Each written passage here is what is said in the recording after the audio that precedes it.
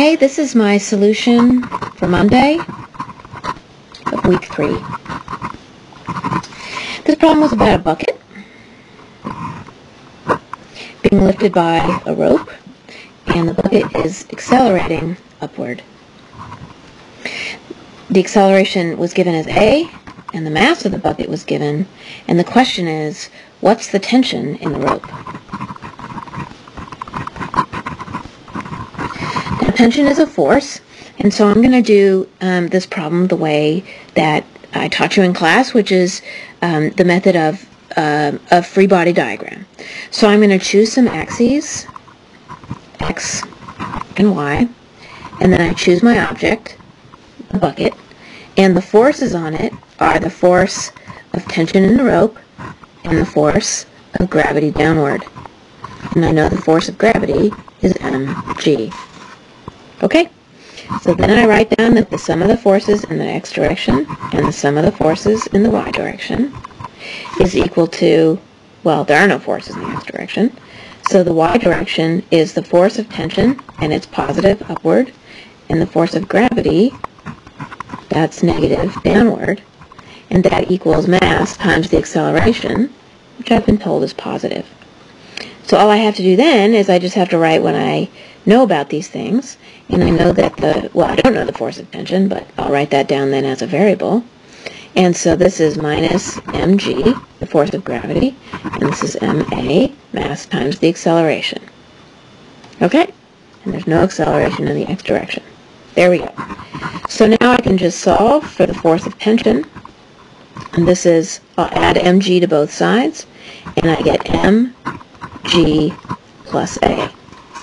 So let's try some values.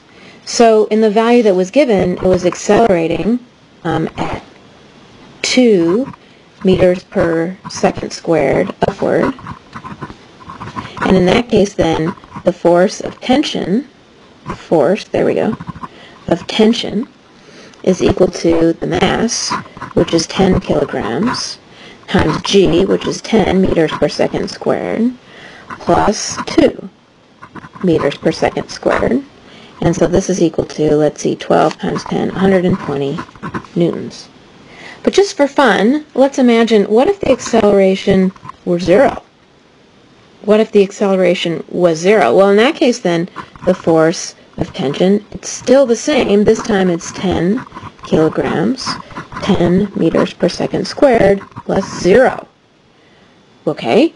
So in that case then, I have only 100 newtons. So this is actually the weight. So I check it, and I say, yes. Aha, this is the weight. The force of gravity is equal to the force of tension when the acceleration is 0. What about if it was accelerating downward at 2 meters per second squared? Downward. So in fact, the way I've written this here is a bit misleading, because I put a minus sign, but then I have a downward, so that's sort of minus downward, which might be upward. So I'm going to get rid of this, because I think that's confusing. But when I go to put downward in the math, I'm going to put it in as a minus sign, just the way when I put it upward, I had a positive sign here. So now, in this case for downward, I have the force of tension is 10 kilograms times 10 meters per second squared, times plus a negative 2 meters per second squared. And so this is only 80 newtons. And this makes sense, because this should be less than the weight. But this one equation can answer all of these problems. Okay.